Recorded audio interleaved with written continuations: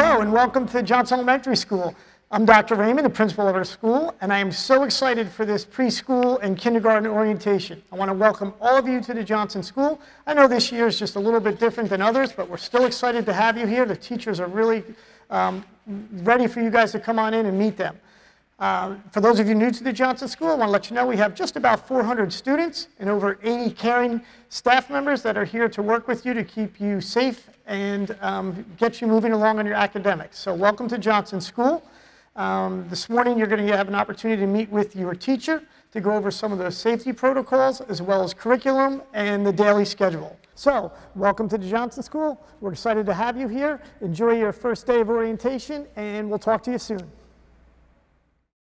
So we're in front of the Johnson School right now, and as parents, if you've chosen not to take us up on bus transportation, this is where the students would get dropped off.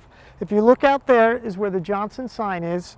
That's where you would enter the school parking lot. You would loop all the way around and then come right up here and drop the student off.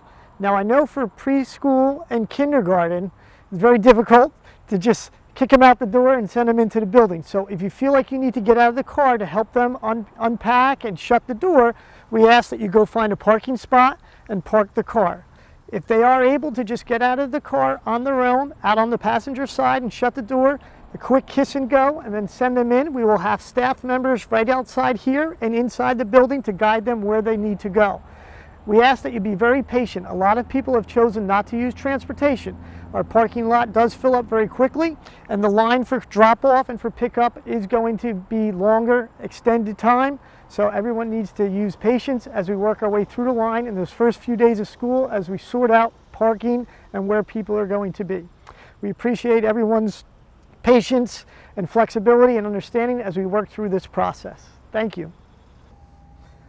So this is what one of our preschool rooms looks like. Now, don't panic, it's not completely set up, but what I wanted you to see is how we have the desks set up so that they are socially distant. Again, where you see the bright colored papers is where the students will be able to sit, be 6 feet apart from one another, and still be able to be with the teacher. This room is currently set up to hold 10 students safely. Also, you can look over here and see every classroom is supplied with hand sanitizer, paper towel, and disinfectant for the teachers to be able to be cleaning the room on a regular basis throughout the course of the day, as well as the custodians coming through and cleaning throughout the day as well, both the classroom and the restrooms to maintain safety for the students. So this is our nurse's office here at Johnson Elementary School. Our nurse is Mrs. Weinstein, and she's been trained in all the latest protocols for COVID-19. If you're, first off, as a parent, what we ask you to do is every morning fill out the survey in regards to your child's health and submit that online through the Genesis portal. But throughout the course of the day, if your child does feel sick or ill, they'll be sent to the nurse's office from the teacher. She will follow through all the questionnaire and the protocols.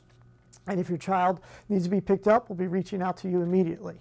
If you have any questions about our protocols, please reach out to the nurse and call anytime. She's more than willing to, or email her, and she'll reach out to you and get back to you as soon as possible. Thank you. As you can see here, the Johnson School has proper signage throughout the building, so students can follow the posters in terms of wearing masks, proper social distancing. That is throughout the building. Additionally, you can see here in the hallways, we've put tape down the center, again, encouraging the students to walk on one side of the hallway one way. You can see the arrow signs indicating which way they should be walking down the hallway to keep themselves properly social distance. So when students do come into the building, they will come immediately into their classrooms so as not to stay in the hallway. Teachers will be available in their rooms so no one will be congregating in the hallways to ensure social distancing.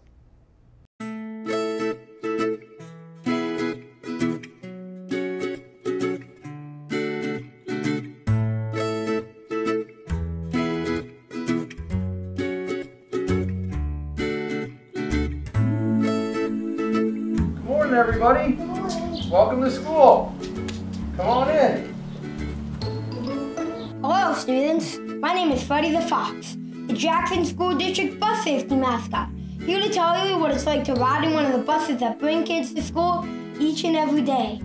And now, to share with you the most important thing to remember is one of my favorite bus drivers, Miss Sue.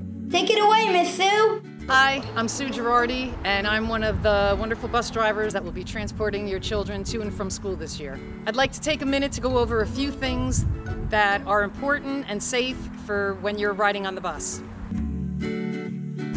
Make sure that you are out 10 minutes before the time on your bus pass. The buses could be early, they could get every traffic light and be late.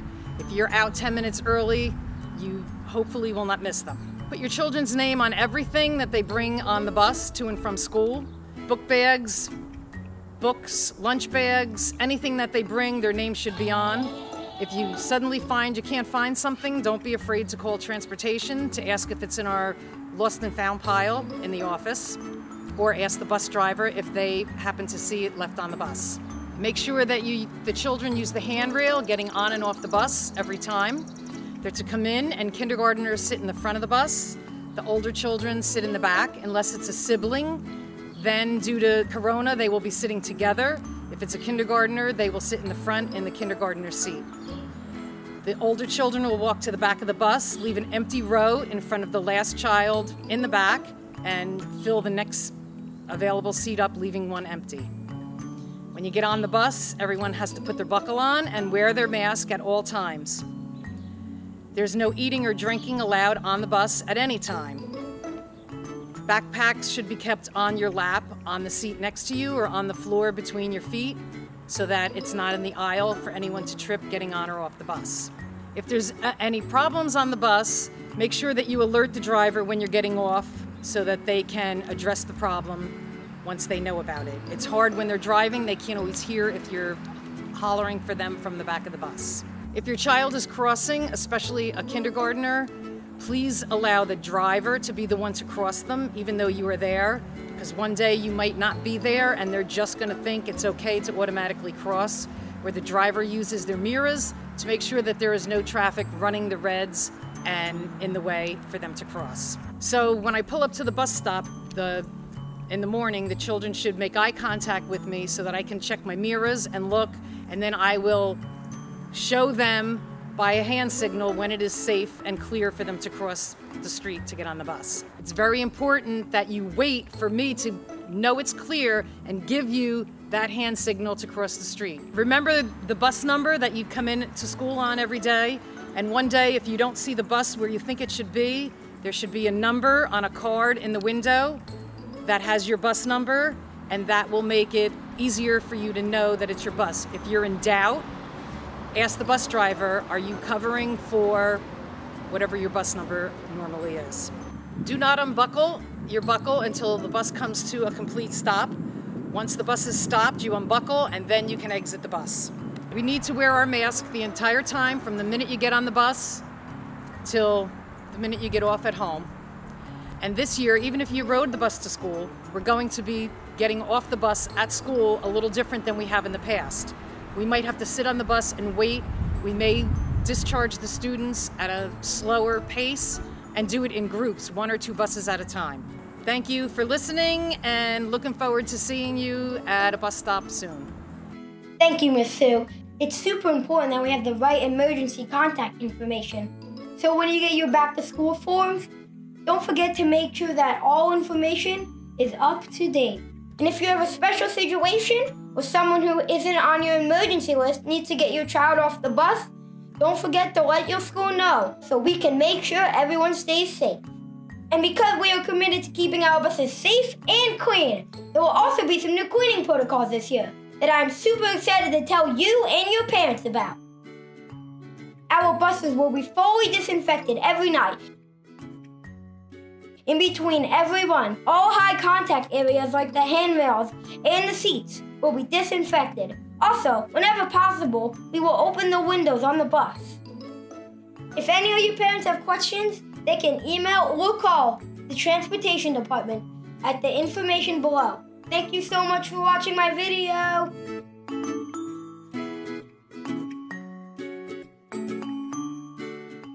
Hello, parents, and welcome to Johnson Elementary School. I am Dr. Raymond, the principal of our school. Today is an excellent opportunity for you to meet your child's teacher and learn about the school, and in particular, your child's classroom. You will be informed on topics such as class schedules, routines, safety protocols, classroom management, as well as curriculum. As we continue into the school year, we encourage you to stay in contact with us at the Johnson School. Refer to your child's teacher's class page for updated information about the classroom. Visit the Johnson Backpack for flyers and general information, and go to the parent portal to view attendance and report cards. And of course, all of our staff members have email addresses so they could be reached individually. If you are new to the Johnson School or just have a question, please do not hesitate to give the main office a call. Nicole, Cheryl, and Trish are available to help you, and our reception desk is manned throughout the day. Please remember to bring your ID and mask when visiting the Johnson School in order to gain entry. While this may be an inconvenience at times, it is with the student's safety in mind. If you are in kindergarten, your child will have the opportunity to virtually engage in one of our fine arts classes. Students will participate in art, media, music, PE, and computers. Through projects and hands-on opportunities, the fine arts teachers use standards-based cross-curricular activities for students to enjoy. We have additional personnel on staff to work with students who need support in academic areas such as literacy and math. We also have personnel to work with students through emotional and behavioral concerns they may be having throughout the course of the school year. At the Johnson School, students are provided with daily reminders of what a person of good character looks like. Students requiring additional services such as speech, occupational, or physical therapy will be welcomed by a highly trained staff that works closely with you and our child study team to ensure that your child is getting the appropriate services. If you have any questions regarding our child study team, I encourage you to call Mrs. Ciaccio in the child study team office. Here at the Johnson School, we put a strong emphasis on academic achievement. We equally stress the importance of student safety as well. Our building is outfitted with 11 internal and external cameras. Additionally, IDs are issued to all employees to gain access to the building. This year, we have Security Officer Mr. Moser on staff with us full-time. As stated earlier in a video, but worth repeating, there are things you can do as parents to help ensure student safety as well. Please do not drop your child off prior to 9:10 in the morning because no staff is on duty. Drive slowly in the parking lot, being mindful of crossing students and park in designated spots. Please submit a note if dismissal procedures are changing for the day. And when coming to the school, please make sure to remember to bring your ID and mask. We have our vestibule in the front requiring you to go through a double set of doors for additional security. Students will not be released to anyone who is not listed on the emergency card. Please keep all forms current with your most updated information. The student handbook is online, and I encourage you to view it for a more detailed list of school policies and safety procedures. Another way to ensure student safety is to communicate any concerns with the nurse about any allergies or illnesses your child may have. Be mindful of any allergies that may be in the classroom when you are packing your child's lunch. Our guidance counselor, Mr. Schnorbis, is the Johnson School Harassment, Intimidation, and Bullying Specialist. Mr. Schnorbis is responsible for investigating all scenarios involving bullying and reporting them to administration. A district and school initiative this year is to implement a social and emotional curriculum. Every day, a daily health meeting will be held in the classroom to promote social and emotional well-being. We are off to a great start this year, and we welcome you to our school. Thank you. So, welcome to Johnson's All-Purpose Room. This is where we do our gym, our assemblies, as well as our lunchroom. As you can see here, we currently have it set up as a lunchroom. If you look at the tables, they are all properly socially distanced. We have no more than 25 students in here at a time.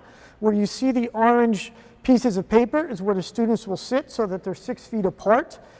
Students are strongly encouraged to put money on their accounts prior to coming to school so that there's no exchange of money. We also encourage them to bring their own bag lunch, but if you do need to purchase lunch through us, it'll be purchased through the cafeteria, and the lunch will be brought out to the students so they don't have to line up and pick the food for safety precautions.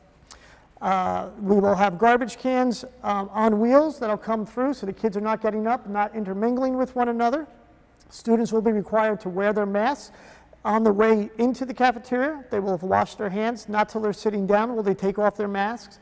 and then exiting the cafeteria with the teacher, masks will be put back on again as they transition back to the classroom, all in the name of safety and good measure.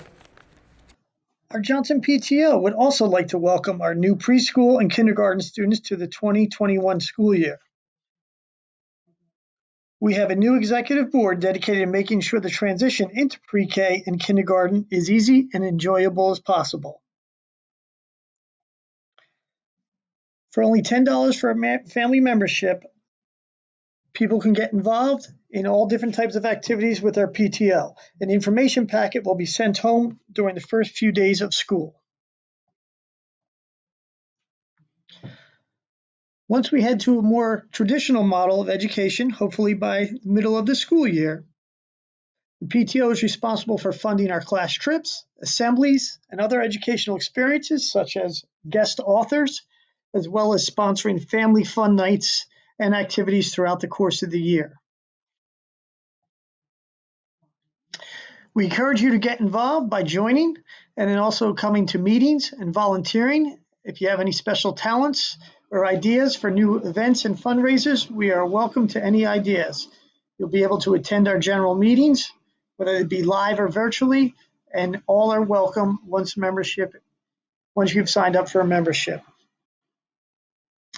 We encourage you to get connected and join the HCJ PTO website. We also have a Remind app where messages can be sent out, and a closed Facebook group to get involved in as well.